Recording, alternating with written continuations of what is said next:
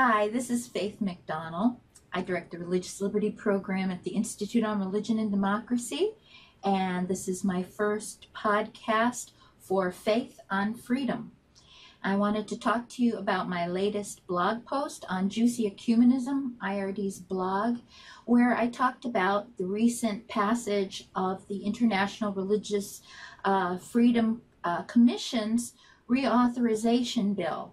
We have been working for months to make sure that the U.S. Commission on International Religious Freedom is reauthorized. This is an important commission, part of the International Religious Freedom Act of 1998, which I personally worked very hard on, so I'm glad that the commission has once again been reauthorized, and for 4 years this time. And this goes to show, as I said in my blog post, what it does for these kind of policy issues to have advocacy, to have voices that speak on behalf of the persecuted.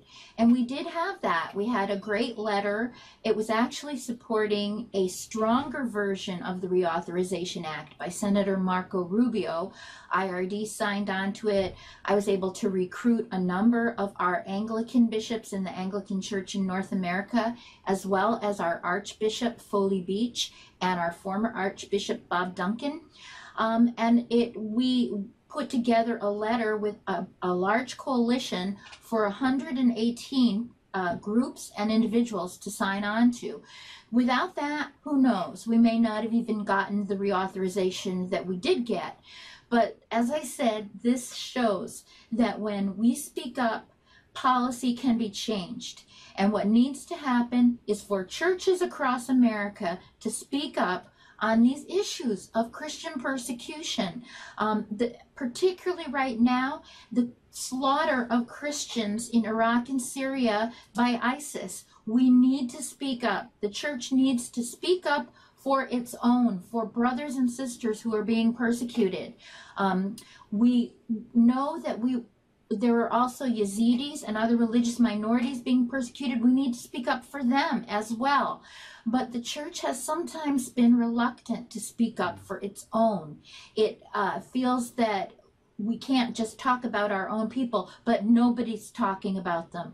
My Jewish friends say, why aren't Christians speaking up for other Christians?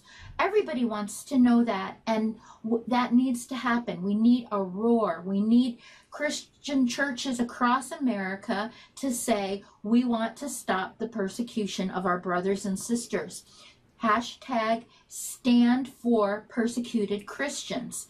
I will be writing about this again in the future. I hope you will look at the blog posts on Juicy Ecumenism, and I hope that churches and Christians across America will focus as much on their brothers and sisters and on global issues as they do on the issues in their own backyard. Thanks, and God bless.